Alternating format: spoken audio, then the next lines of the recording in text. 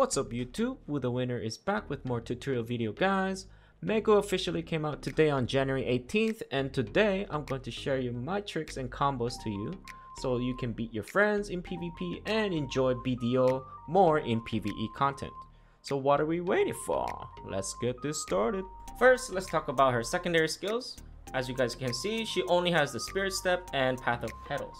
In order to use Spirit Step, all you guys have to do is press Shift and then movement. So forward, backward, sideways. So it can be either, for example, D, which is right, or A, which is left, S, which is backwards, or W as forward. Maegu's movement skill for Spirit Step is really nice because you guys can easily just move through the mobs or even like PvPs. If there's so many crowded people around you, you can easily just escape by just using those Spirit Steps. For Path of Petals, all you guys have to press is WF, and then if you guys keep holding F, she can basically dash in 3 more times. If you guys only activate it once, this is what happens. Just dashes in once. However, if you guys, after pressing WF and hold F, this is what happens. So she dashes, like 3 times forward. Playing Maegu is just like playing chess on a horse, just like an L shape. And so you guys want to do forward, sideways, or you guys can do the sideways and then forward as well. So it's up to you guys. And so that way you guys can constantly activate your super armor and invincible. And so that's why this is really important. So right here guys, if it's always activated, that means you will never fall unless they have a grab from you out. And so make sure you guys keep practicing this and make sure that this is always activated. So that way you will never get caught. But the downside from that is that you guys will burn your stamina really fast, and so make sure you guys use some skills during that time. And so just like I taught in Wusa, one of the PvP guide, PvE guide, and so definitely check that out guys. What I teach you guys there is that I do the side movement and then using a skill.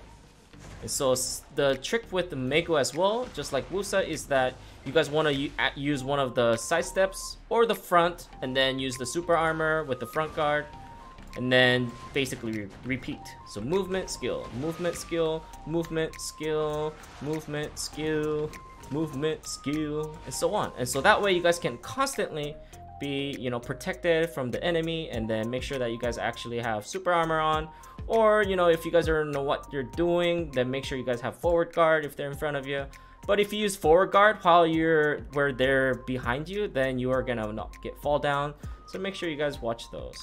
Once you guys master those moving skills, now we can add also the attacking moving skills. For example, there are 2 skills. The first one is called the Bear Claw, and then the second one is called Ghost Bomb. And so let's try the Bear Claw guys first, which is sideways, moving sideways, and then LMB. And if you guys hold LMB after that, it uses the second skill, which is called Nether River. And so let's do it. Side left click, and then hold left click. Let's try that one more time. Side left click, and then hold left click. And then you will activate those 2 skills right there. For the Ghost Bomb, it's basically the same thing, but then now you press RMB instead of LMB. So this is what it looks like guys. Boom, just like that. So what you guys can do is movement and then add some attack skills and then movement as well, right? So this is what you guys can do, which can be very fun, exciting. But again, it also drains the stamina when you guys use the skills for the attacking one as well, so be aware. So just like that, it uses and drains my stamina right there.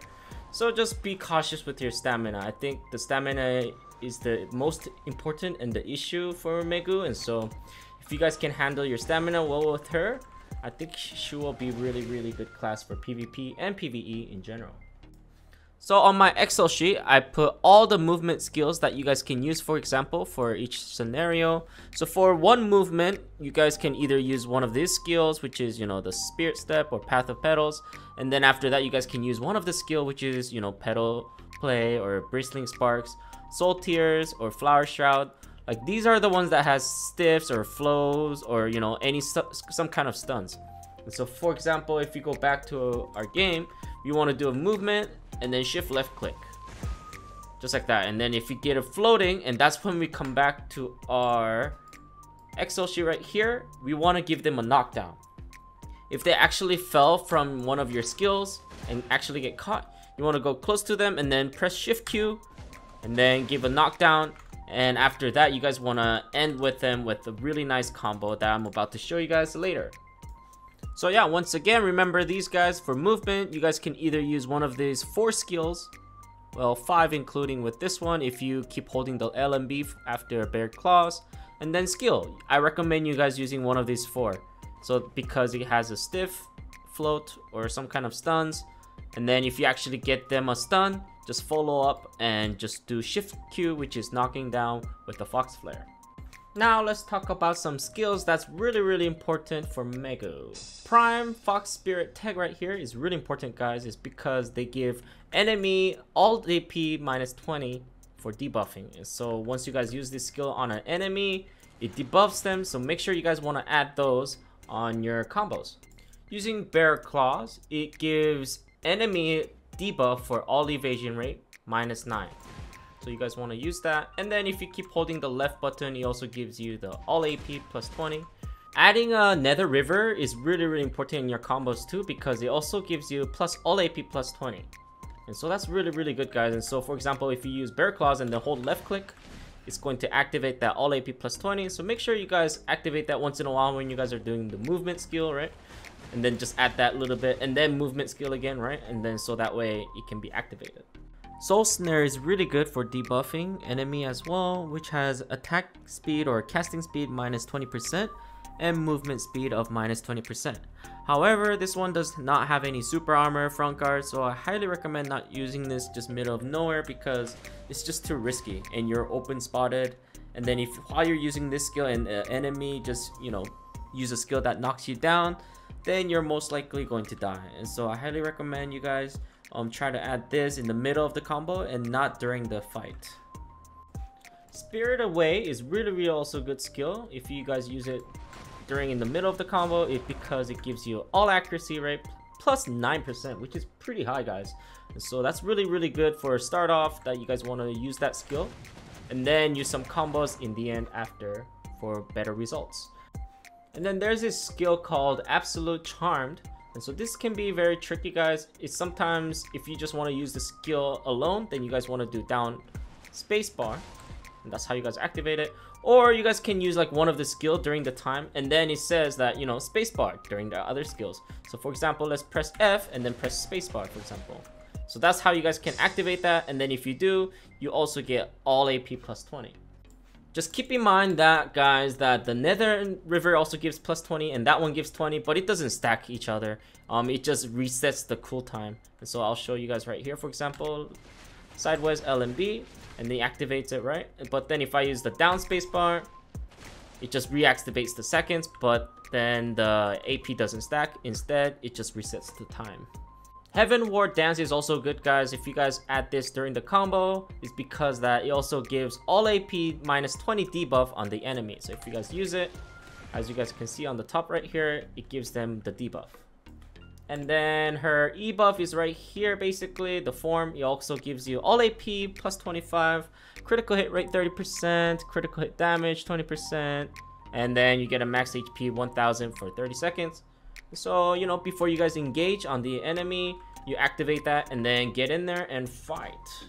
Maegu is really nice for PvP fights because that she has a lot of CCs that you guys can give to the enemy. For example, if you press WQ, which is forward Q, and it activates the soul tier, and it's like a fencing, it pokes them and then also gives them a stiffness. So that's really good engagement, and then, you know, give them a knockdown, and then you guys want to do combos after that and so on. There's another good skill for engagement, which is the Flower Shroud, which is WE. It gives a really nice stun if they get caught. Or you guys even can also do backwards. So you guys can do forward E or backward E. So this is what backward E looks like. Or this is what the forward E looks like as well. So whenever they get stiffed or stuns, that's when you guys want to give them a knockdown, which is Shift Q, which is Fox Flare right here, guys. It's the only knockdown that Maegu has. And so make sure you guys use this very wisely, because once you guys give them a knockdown, it makes them stay on the floor the longest period of time. So just like that, guys, you guys want to use that when they get stiffed or stuns or floating and so on. Talking about the next skill that can be also really good for engagement, which is Shift+LMB, which is pedal play. And if you guys activate that, it gives a really nice floating as well. And then there should be another skill, which is shift right, which is right here, guys, which is bristling sparks. And then if you guys activate that on the enemy, it gives a really nice stun on them as well. So whenever you guys are using one of these skills and they got caught, either they get stiffed or float or stunned, right? That's when you guys want to go close to them, and then shift Q is where it's at. And then shift Q, guys, and then they get a knockdown, and that's when you guys want to start your combo to finish them off. Memorizing those can be very challenging, so this is what I do, guys, is putting skill cooldown slots, put them all the numbers up all the way up to 20, because I'm still learning the character, and this is what I do. And then go to edit UI after pressing escape, and then just play around, and then put all these numbers around, you know, on your screen wherever it fits you. And then, for example, this is on my stiff on the left side. So, you know, if I do the shift left click, which is that one on the top left, and then shift right click, right? The reason I put LMB and RMB is because, you know, the left mouse and right mouse. And so that's why it's so easy for me to understand what's what, is so that way if I do, you know, oh, this one's left, right? So I can do shift left click. And then this one's like, oh, it's shift right click, right? So that's why this is really convenient, guys. Figuring out where to put these and, you know, what fits you best. And then the bottom ones are, you know, Q. This is WQ, right? And Q on your keyboard is on the left side, and then the E is on the right side. And so this is what I do. So that's WQ, and then the other one is WE, right? And so that's the Q and that's the E. And so that's how I remember things very quickly, is that shift left click, shift right click, WE, WQ. And then that's how I know all those skills, for example. And so with that, my movement, remember my movement here, guys, on the bottom. So right here, and then this is a aggro, like aggressive movement. So movement, aggro movements, right? And then adding some kind of skill. I did shift Q there by accident, but you guys might know what I mean, which is shift left click, right? So I'm supposed to do movement, shift right click, movement, WQ, right? And stuff like that. And so that's what you guys want to do and practice and get good. And then if they actually get one of these and they fell for it, that's when you guys do the combos after shift Q.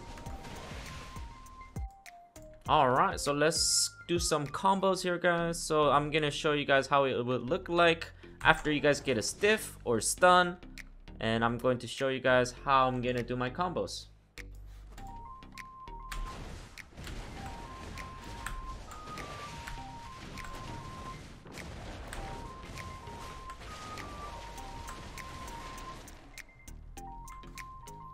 Let's take a look at in a slow motion. So get any CC, use any skill, and then after that you guys want to use Bear Claws, Nether River, Fox Flare, and then Spirited Away, Fox Spirit Tag, Soul Flame, Hanpuri, and then finish it off with the Spirit Swirl, guys.